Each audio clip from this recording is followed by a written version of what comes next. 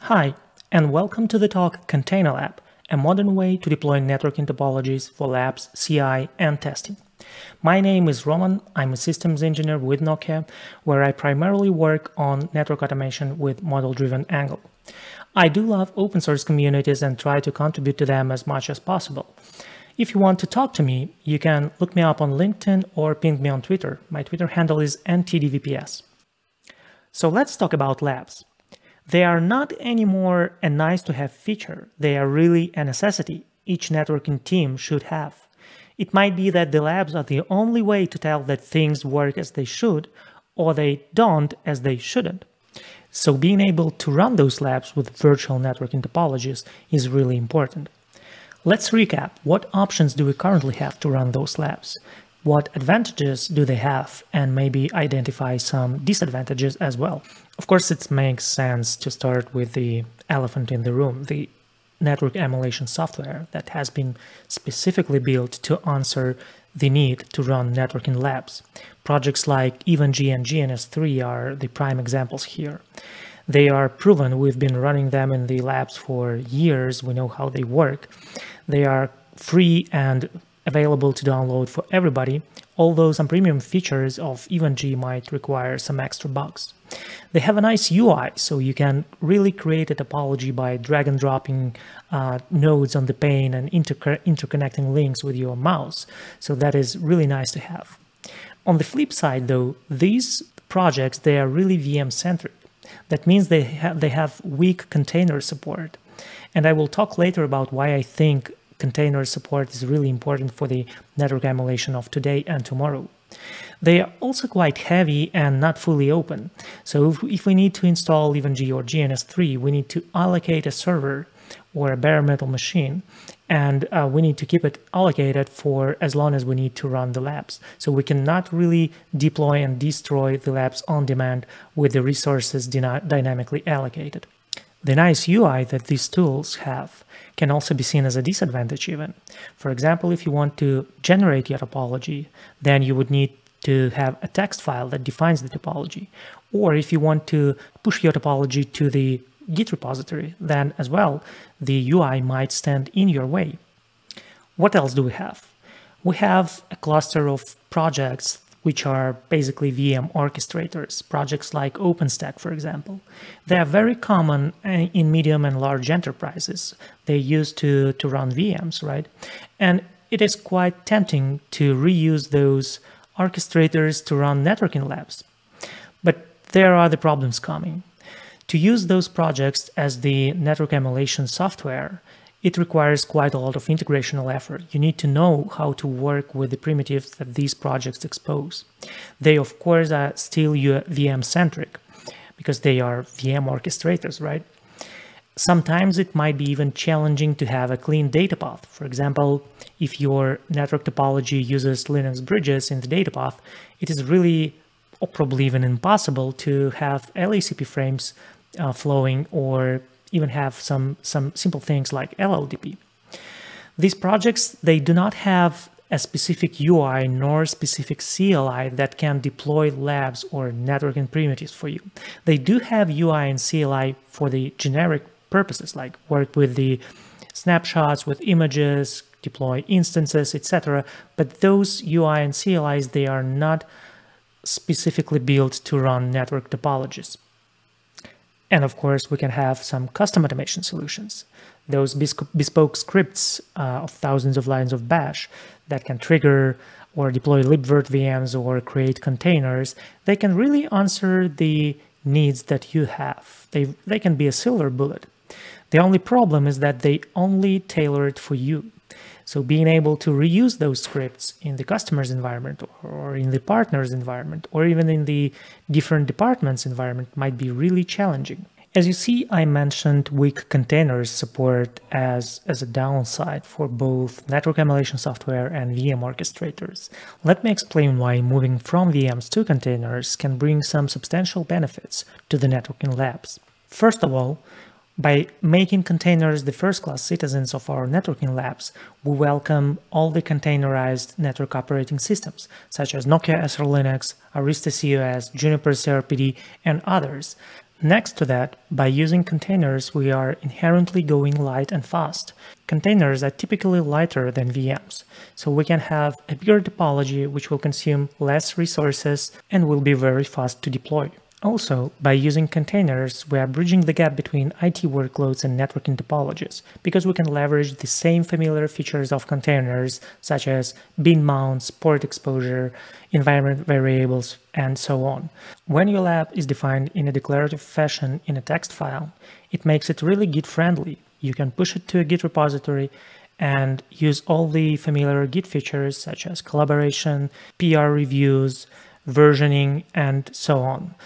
Using the Git for storing your networking lab topologies, again bridging the gap between the normal IT workloads and the networking labs. One of my most loved features of using containers for network topologies is the new way we work with network operating images. So before, we used to work with QCOW images and deploy VMs out of it, and we needed to upload these images to Dropbox or OneDrive or FTP to share it with somebody. Now, when using containers, we're inherently using container images, and container images are pushed to container registries, right? So now you can version your images and push it to container registry, and everybody else can pull it if they have the certain rights and authorization. And by running networking labs as the containers, you make it really easy to integrate those topologies in your CI/CD pipelines. Really, it is just a bunch of containers and links between them, so you deploy them pretty much as any IT workload that you have in your CI/CD pipelines. It is fast to deploy, it is lightweight, and thus it is really easy to integrate network topologies to CI/CD pipelines that you might have. And that is where Containerlab comes into picture. It tries to bring all the benefits that we just briefly discussed and provide a CLI for setting networking labs with container-based nodes. It can be used to deploy complex topologies like you see on the left-hand side, or it can also be used to create some small topologies that you need for your ad hoc testing or dev integrations or similar. Now, we have a Containerlab documentation site that you see below on this slide that probably will answer all the questions that you might have around this project. It's quite a comprehensive documentation portal, so please do check this out. And although we invested a lot in the documentation, I really believe that learning by doing is the best way forward. So I'd like to bring you on a journey where we will first install Containerlab, then we will get to know what is the topology definition syntax that Containerlab uses to deploy and define the labs. We then, of course, will deploy the lab and manage it. Then we will see how to access and configure the nodes that will be part of our lab. We will talk about the configuration persistency because it's quite important to understand how to work with configuration, how to save it, how to retrieve it, and how to make your nodes start with a predefined configuration. And the last step would be to package our lab and push it to a Git repository. The lab that I chose for this demo is a 3-node lab topology that demonstrates a route reflection use case. We have 3 BGP speakers here. The GoBGP Linux container will inject a route 192.168.101/32 towards the containerized network operating system Arista COS. Arista will act as a route reflector and will reflect this route towards another containerized network operating system, Nokia SR Linux. SR Linux will successfully receive this route in its routing table, and we would like to verify that. You can see the addressing information and the timeline of this lab on the left-hand side. Installing Containerlab is super easy. All you need to do is type this one command highlighted in blue, and Containerlab binary will get installed on your operating system. We do support 3 major operating systems such as Linux, Windows with VSL2 support, and macOS. For other installation options, you can check the documentation site where we outline all the other options available. The only thing you need to have on your system is the Docker installed. The rest is packaged into the binary of Containerlab itself. So let's install Containerlab on our system. First, we go to the Containerlab documentation site where we navigate to the installation section to get the installation command. We choose the auto installation script and we go to our system, we paste it here, we type enter, and in 3 seconds we have our Containerlab already installed. It is really as easy as that. With the installation step out of the way, we can see how Containerlab really works. It all starts with writing a topology definition file. The topology file contains your links, nodes, and some parameters that your lab needs to have. Containerlab then takes this file and deploys the real nodes and wires the links between them. Let's start in this topology definition file. We will create a file named rr.clab.yaml, where RR stands for route reflection. And this file is written with YAML syntax, so we will follow the basic YAML rules. First, we need to give our lab a name, and that would be RR. Then we will have to define the topology container, which will have a nodes subcontainer. And the nodes subcontainer will host all the nodes that we will need to deploy in our lab. Now, if you remember, we'll have 3 nodes, and I will start just with the first one with Nokia SR Linux node. So each node must have a name, and that is basically an arbitrary string that you give to your node to distinct it from other nodes. The mandatory parameter for every node is its kind. Kind basically tells Containerlab what node this is. Is it an SR Linux container? Is it CUS container? Is it a basic Linux container? You provide this information with kind. And of course, since we are working with containers, we need to specify the container image that this node will use to start. The image is really the same string parameter that you would use in Docker run command or in the Kubernetes pod specification. Now that we know how to define a single node, let's take a step further and define all the 3 nodes that our lab must have. As you see on the left-hand side, we defined 3 nodes. The SR Linux, that one we defined on the step before. Then we added CUS node, which is the Arista CUS container. And we also added our GoBGP node. Notice how CUS, GoBGP, and SR Linux nodes all have different kinds, because these are 3 distinctive containers with 3 different rules to start them, hence the different kinds they will use. Of course, they use different images, and that is also reflected here. Now, our logical view at this moment represents 3 nodes deployed, but there are no links whatsoever. To interconnect the nodes of your lab, you need to work with links. We need to specify a links section in the topology file, which consists of list of endpoints. The endpoints element in its turn defines the beginning of the link and the end of the link. So putting things into the context, if we need to connect SR Linux interface E11 to CUS interface ETH2, we will need to create the endpoint that says my first end is SR Linux E11 and my remote end is CUS ETH1. Same goes for another link in our topology between CUS interface ETH2 and GoBGP interface ETH1. The cool part about Containerlab is that those 17 lines that we defined here is everything we need to start the lab. So to deploy a lab, there is a command Containerlab deploy, where you supply the topology file that you created. And then Containerlab will immediately get to the deployment process, and it will show you the summary table once it's finished. But instead of looking at the slides, let's really go and look at this live. So I have created the once 2021 directory, where I have my topology file, rr.clab.yaml. So if we look at that file, we will see that it's basically the same. I just copy-pasted it from the slide, right? It's exactly the same content. We have 3 nodes, we have 2 links, and that's all we need. One important thing here that I would like to articulate specifically is that those images, they need to be available to Containerlab in order to deploy the labs. So how do you get those images, right? For Nokia SR Linux, it's really easy. You can pull the image directly from the public GitHub container registry without any registration or licensing agreements.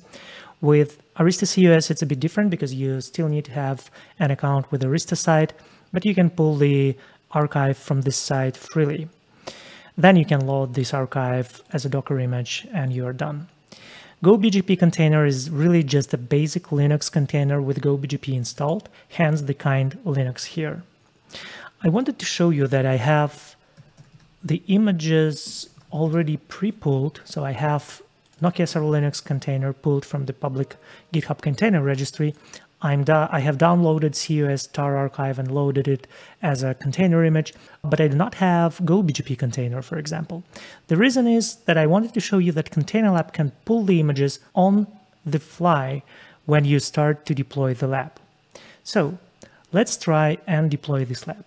I will use Containerlab deploy -t and will specify the path to my topology file, and I hit enter. So see right now Containerlab actually pulling the network multi-tool container image. And since it's in the GitHub container registry, it can do that because my Linux machine has access to internet. A few seconds later, once all the images are pulled or present in the local image store, Containerlab proceeds with creating the containers and creating the wires between them. Now, the last step is to actually wait till AristaCOS node render online, and Containerlab will configure the management address for this particular image. Okay, 40 seconds later, since the deployment started, Containerlab shows us the summary table. In the summary table, we see that we have 3 containers or lab nodes created. The name consists of 3 elements: the prefix CLab, the lab name RR, and the node name. All these parts, except for the prefix, are coming from the topology. We named our lab RR and we named COS node as COS. We have the container ID, we have the images that we used to spin up these containers, we see the kinds, but most importantly, we have the IP addresses that were assigned to the management interfaces of those containers. And this brings me to my next section, which is how do we actually get access to those nodes? There are 2 ways to get access to the nodes. First, you can execute the process inside the container. Typically, you would do this with docker exec command. For example, to execute the SR CLI process, which is a CLI application inside the SR Linux container, you can do docker exec-it, the name of the container, and then the name of the process. But we also can connect to the SSH server that runs inside the containers, because these containers are really a networking operating systems. They do run SSH servers inside them, so we can use the SSH client and connect to those nodes immediately. We can use the lab container name, such as CLab RR COS, or we can use the address that comes from the summary table that Containerlab shows us at the end of the deployment process. Let's now connect to the SSH inside the SR Linux container. I will use SSH admin, which is the default username for SR Linux container, and I will copy paste the node name here. As easy as that, I get access to SR Linux CLI. So I can now configure the node and save its configuration for future use. To connect to the AristaCOS, I can use the other trick. I can use the exec process. So if I use docker exec-it, I will copy paste the name of the container, and I will call the CLI application, which is the CLI process inside AristaCOS. And just like that, I get access to the COS CLI. Let's talk about how we can configure nodes once the lab is deployed. We already saw that we can get access to the CLI of the nodes, and that is probably the most obvious and simple way to configure something on the networking operating systems. But apart from the CLI, we also try to enable all the programmatic interfaces on the nodes that Containerlab support, such as GNMI, netconf, etc. So you will be able to use those interfaces if you deploy them with Containerlab. We can also use something that is coming from the Dockerland configuration mount. We can mount the files from the host to container, and if the operating system expects to see the configuration file by a certain path, we can use those binned mounts, and that will make network operating system to read these configurations.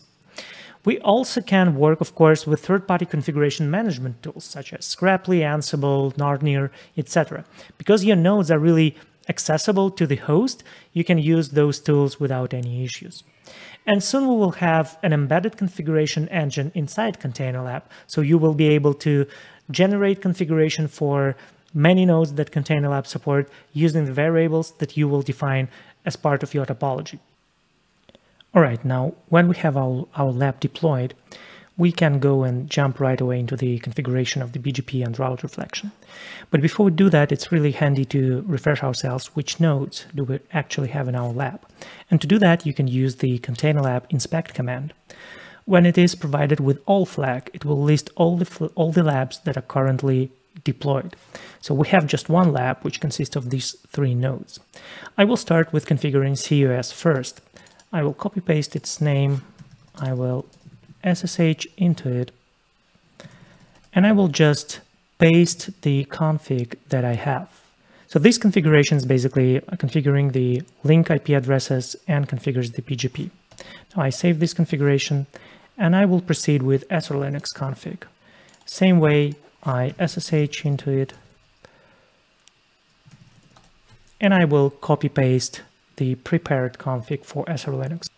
I will save this configuration, and what I would like to do now, I would like to test if my BGP peering between SR-Linux and COS is up and running.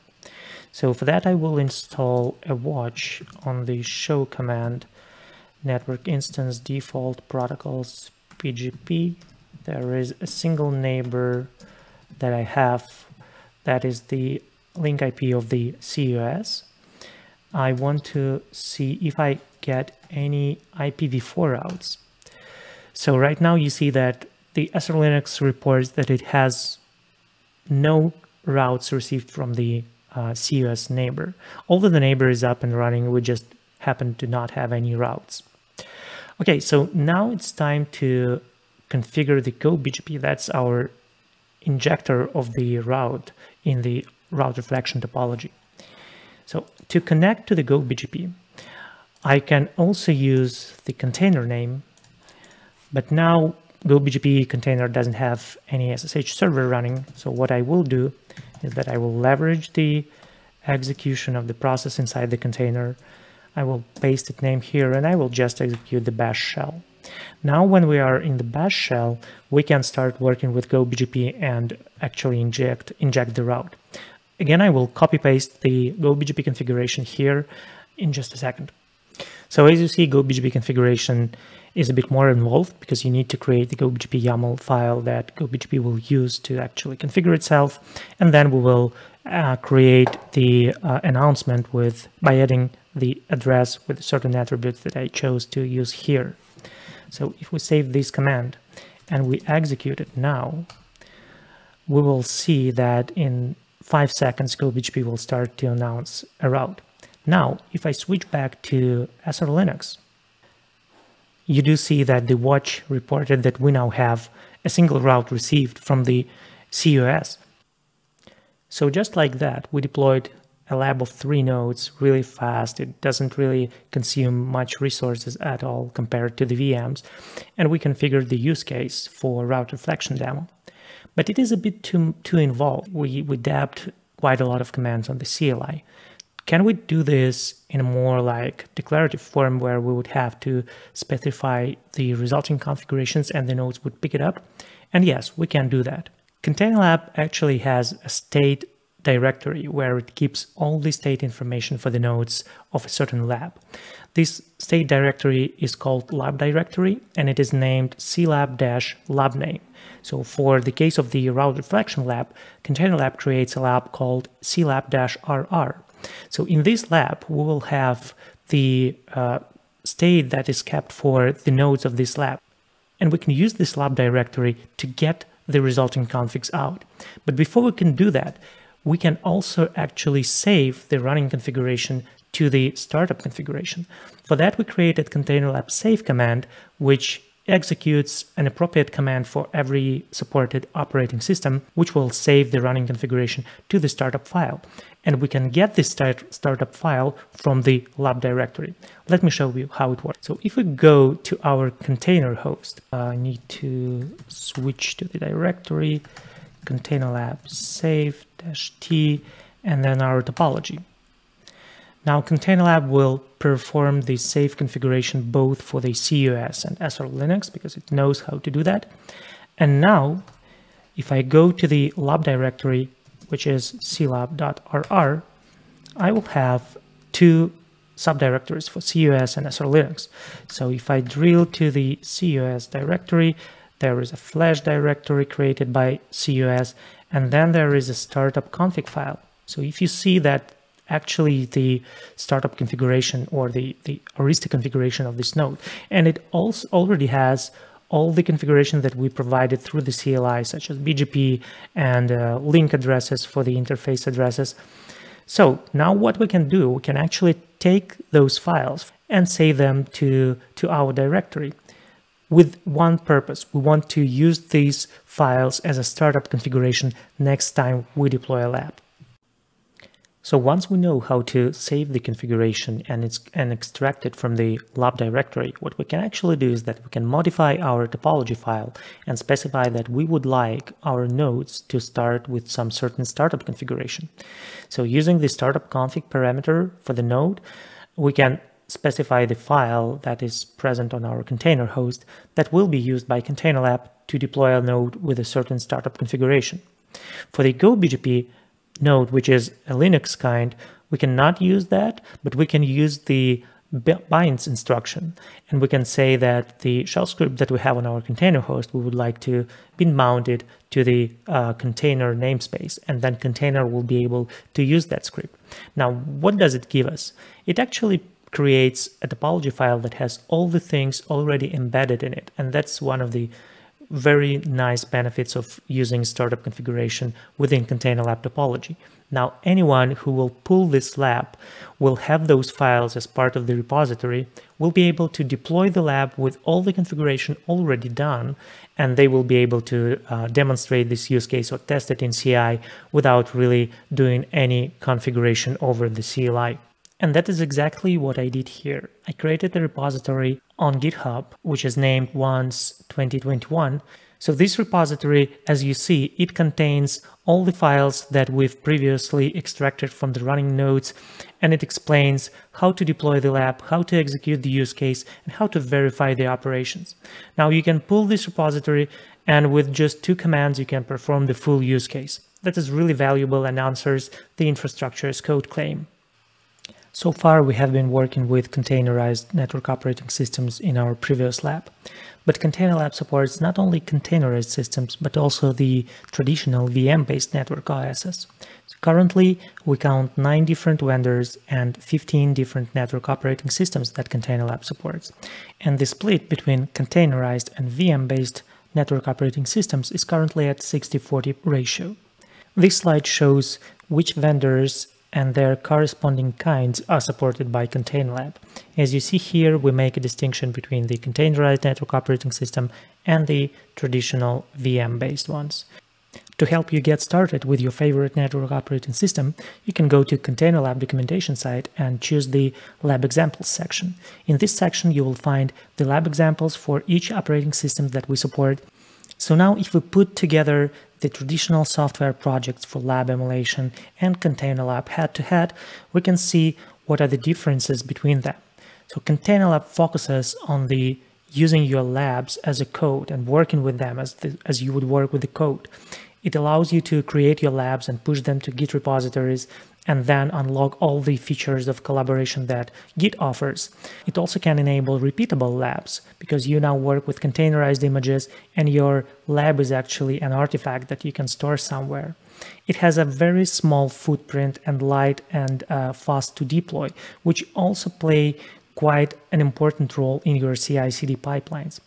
At the same time, it has fewer support for some network operating systems. We do support the major ones, but we are not trying to get every other network operating system to Containerlab, although we are open to external contributions.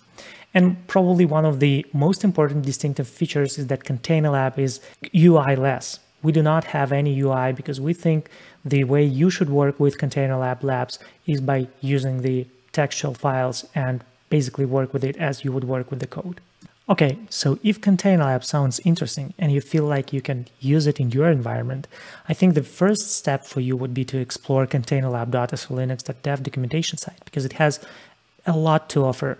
There are much more things in Containerlab that I didn't cover here. So you can try to create a lab with a network operating system of your choice and see how it plays out. If there is any missing feature or you have a nice idea, please do go to GitHub issues or discussions and we can talk to you there. If you want to have a more real-time communication, we have a Discord server for Containerlab specifically, so do go and join it. And if Containerlab will prove to be useful to you, you can always thank us by starring the repository on GitHub. With that, I thank you for listening and see you next time.